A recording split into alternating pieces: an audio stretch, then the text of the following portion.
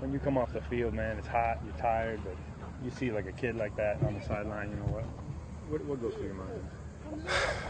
You know, first of all, it's heartbreaking. You know, it's heartbreaking that he's having to battle with that so young.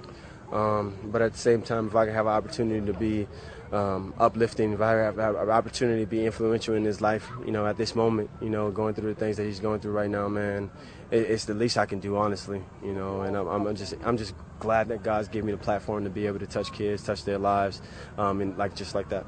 Jarvis, takes a little bit of time from your day, but when the kid turned around and saw you, the look on his face had to be well worth every moment of it. No, it is, man, it is, and it's just truly humbling. You know, it's truly humbling, and again, like I said, it's so unfortunate that, you know, he hasn't even lived his life. You know, he's been battling with this, and you know he's gonna get through it. You know, I'm part of Team Harrison now. Yeah. You know, I got the bracelet on, and you know that started here in Philly. Tells you a lot that there's a lot of things more important than football in our world. Oh, absolutely.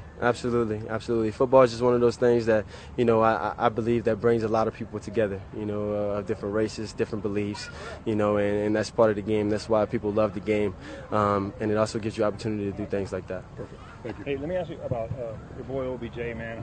Have you talked to him?